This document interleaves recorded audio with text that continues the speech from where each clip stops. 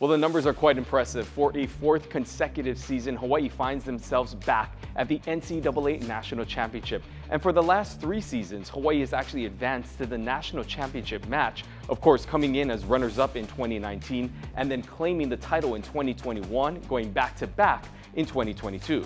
Well, it's 2023 and the team is once again heading up to defend their title and another quest for a national championship. And for a 4th season in a row, we are giving you an all-access pass and take you behind the scenes. We'll get to know the players better, we will recap what has been an amazing season, and get you ready as the Warriors look to defend their title. I'm Ryan Kalei-Suji. This is Backstage Bows Season 4. Let's go.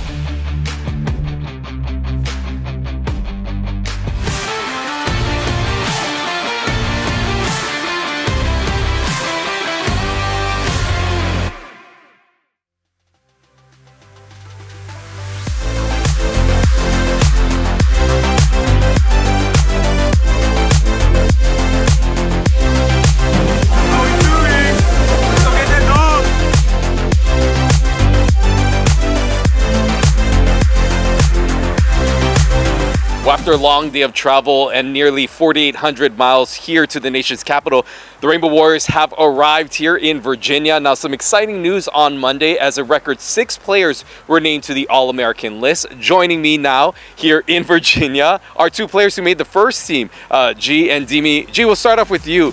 What was it like to be named first team? I know that this is something you've been working hard for, but now you are considered as one of the top middles in the country. What does this recognition mean to you? I mean, it's great to have the recognition for all the hard work that we've been putting in throughout the years, but it's just a symbol of the whole teamwork that the team has together. None of us could be up here without each other, and I think it's just what Charlie was saying. The better your team does, the more guys you have up there, and this is proof of it.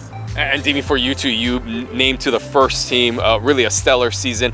What was it for you being named to this first team and then seeing 5 of your other teammates also getting this recognition?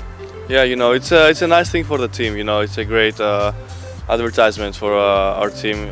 We work really hard, and yeah, it's great. But like G said, it's just an individual award. We haven't accomplished our main goal yet, so we're just focusing on our goal.